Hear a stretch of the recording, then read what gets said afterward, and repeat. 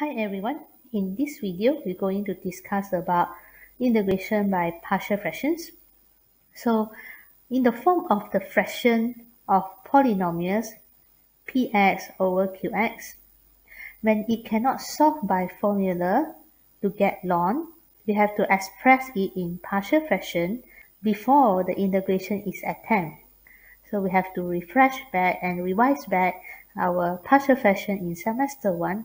For example, when we have two different factors, we will separate the factor one by one in order to find its partial fractions. When we have a repeating factor, the first factor will be power of 1, and then the second factor will be square. When we have a quadratic factor, so the numerator part here, we have to put a linear numerator, which is bx plus c. So this is our basic on partial fractions. So now let us look at some example. Let's say we want to integrate 2 over x 1 minus x dx. So notice that we cannot integrate this by formula because when we have fx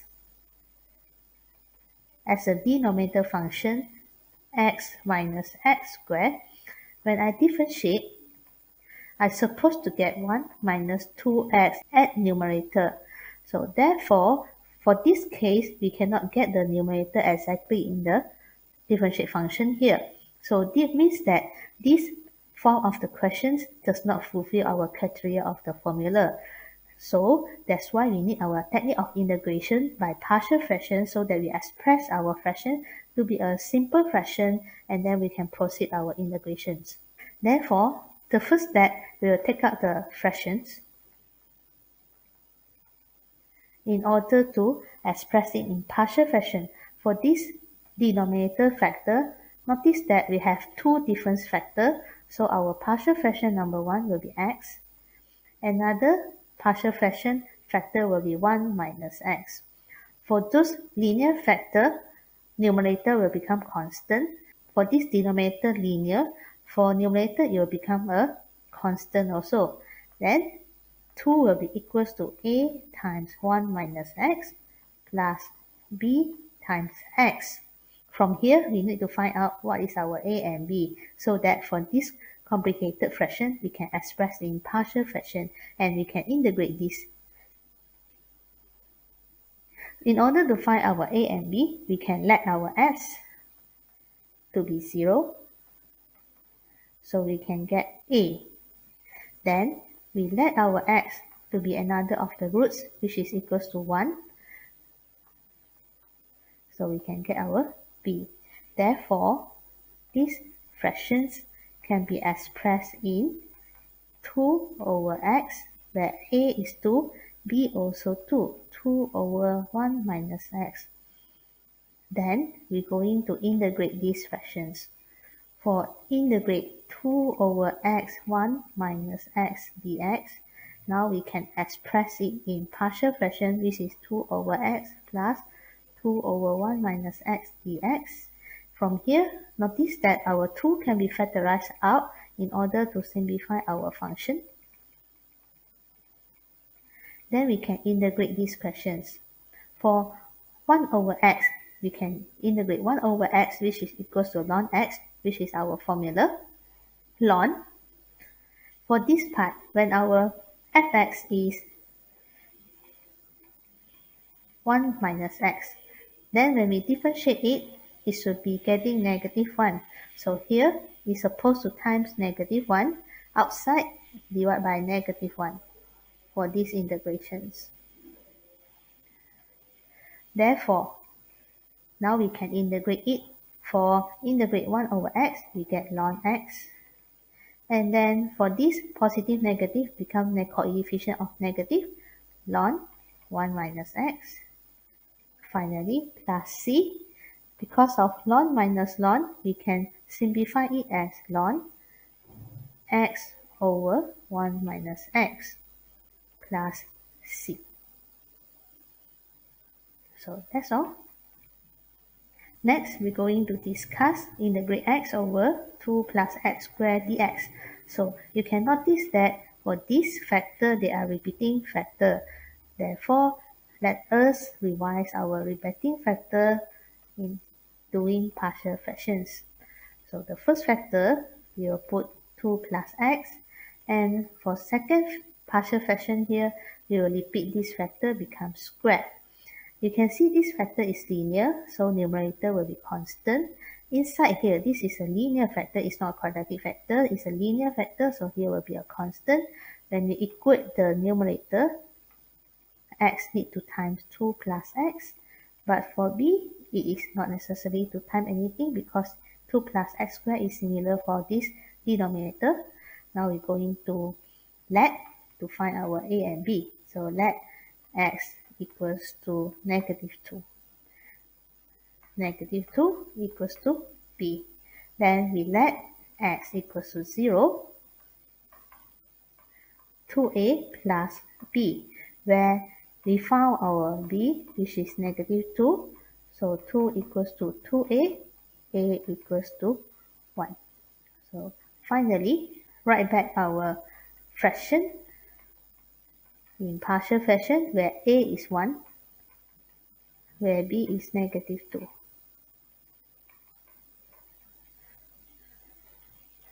Therefore, when you want to integrate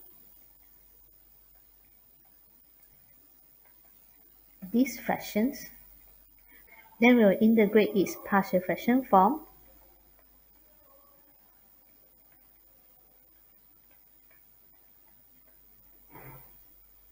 So for this fraction, we will test with our formula where the denominator is fx. And when we differentiate it, it is 1. So this is fx at prime x. We will get us the formula of ln fx. For this, we will pull out the denominator as these 2 can be power of negative, then only we integrate. So one more step. When everything ready to integrate, so we will integrate in a sentence here. So this will be ln 2 plus x, because this is our fx and this is our f prime x. For this is our formula number 3, where for this bracket of x, we will power plus 1 over the new power, and then the coefficient of x is 1 plus c. So finally, integrate 2 plus ln x, negative become positive 2 over this. For question number 3, notice that when you want to integrate this fraction, we want to express it in partial fraction. This is our linear factor, but this is our quadratic factor. Quadratic factor means it cannot be factorized. So if you forget your partial fraction methods, you can refer back my video in chapter 6, semester 1. They have a step to teach you how to do your partial fractions. For these questions, we are going to take out our fractions.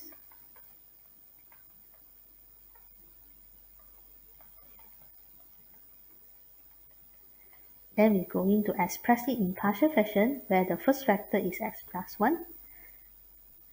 Then the second factor is x squared plus 6, which is a quadratic factor. When the linear factor at denominator, numerator will be a constant. When your denominator is a quadratic, then numerator will be a linear, which is px plus c. Then we are going to equate our numerator, where a need to time with this in order to get this function at denominator. For this px plus c, we need to time with x plus 1. Then we're going to find our ABC. Let x equals to -1.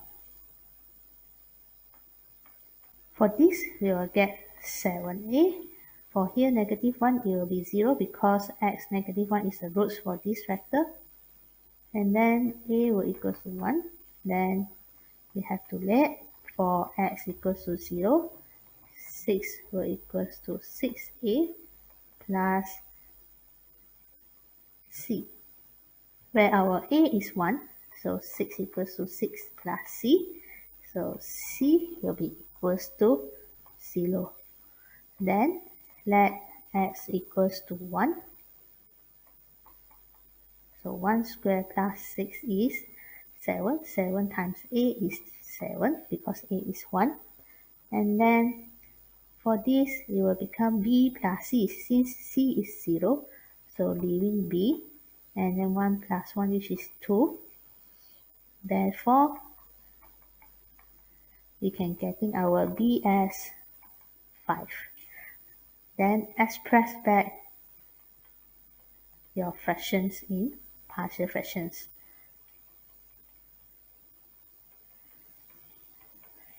Where a is 1, b is 5, c is 0. Then only after we express it into our partial fraction, then only we proceed to our integrations. So for this question, we are going to integrate 1 over x plus 1 plus 5x over x squared plus 6 dx. So we can integrate it directly together, or we can integrate it separately. So this integrate this function respect to dx, integrate this function respect to dx. So why I need to integrate it separately? Because I want to simplify my value of 5. So I factorize the value of 5 in order for me to integrate this fraction. So when I integrate this, please check our formula number 6. This is formula about fractions. So when the denominator part is fx, x plus 1, when I differentiate it, it is 1. Yes, this is f prime x, this is fx. How about this? When our fx is x squared plus 6, then when we differentiate it, this is 2x. I need a coefficient 2 for this 2x.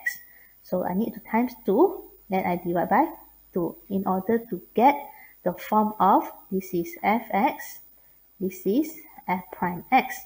So please revise that when we have integrate fx and above here is f prime x, it will equals to ln fx. This is our formula number 6.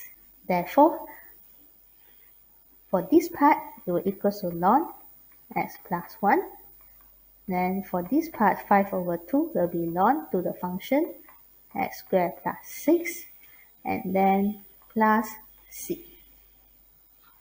So that's our final answer. Let us look at one more example here. So when we want to integrate this x plus 1 and x minus 1, so we can test with our formula with where fx is x minus 1. When I differentiate this fx supposed to be 1, so look like this question cannot apply our formula. So how do I simplify these questions? Before we going to do our partial fraction, bear in mind partial fraction only for proper fractions. Look at the fraction here. Is it the proper fractions? Since this is linear, then over linear, so this is not our proper fraction. Means that this fraction can undergo long division. So we have to simplify it. So we have to do this division before we're going to integrate it. So to get long division here, to divide this with x minus 1, we need a 1 here. Then our remainder will be 2. Therefore, our questions of these fractions will be equals to, where quotient is 1, remainder is 2. After we simplify our improper fractions by division, then only we can integrate our fractions. Clearly, we can see that integrate 1, we can get x plus 2, I can factorize out to integrate x minus 1 only. So this will be equals to x plus 2 ln x minus 1. Formula number 6. Why is ln x minus 1? So we can see when the denominator is equals to x minus 1, then when I differentiate it, we get 1. So it fulfills the criteria of the formula number 6. So that's all for this integration by partial fractions. Thank you for your time. Thanks for watching. If you think my video is benefit to you, don't forget to subscribe. Thank you very much.